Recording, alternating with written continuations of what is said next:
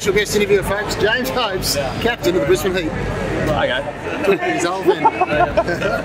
So, Nathan, it's been like, what, 5 years since you left up north? Yes. Happy to be coming back home to play 2020? Yeah, look, I think it's going to be interesting. You know, working alongside yourself and Wolf and the rest of the Queensland boys always laid deep in my heart, so I really wanted to come back and try and enjoy the journey.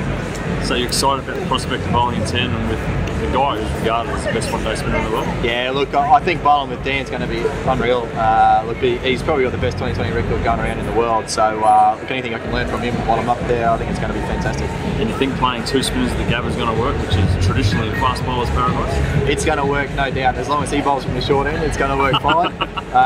But look, you know, I think that's shown 2020 cricket. Spinners have just dominated the game, and I don't think it really matters where he bowls, to be honest. Your injury, are you almost back? Are you going to be starting the year of domestic cricket? Or?